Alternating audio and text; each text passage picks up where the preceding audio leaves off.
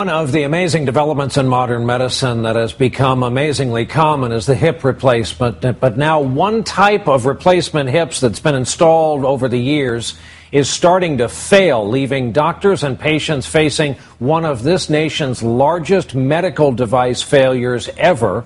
Our report tonight from our chief medical editor, Dr. Nancy Snyderman. Here we go, Des. Hip replacement surgery has given millions of Americans like Isla Lewis a second chance to enjoy an active life. Come on, come on, come on. But there's a growing concern that one type of hip replacement device, called metal on metal, is failing faster than devices made of other materials.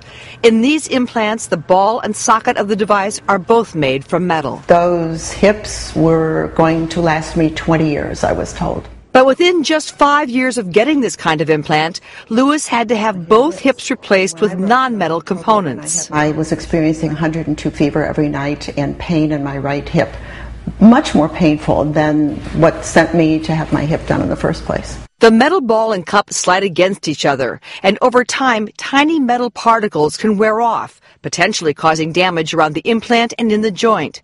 In rare cases, the debris can even enter the bloodstream and cause a reaction. If you start to get any symptoms around the hip, such as pain or swelling, then you really should consult with your orthopedic surgeon. So far this year, the FDA has received nearly 11,000 complaints about metal-on-metal implants. One model, made by Depuy, the ASR XL, was recalled in the United States last year after reports of a high early failure rate.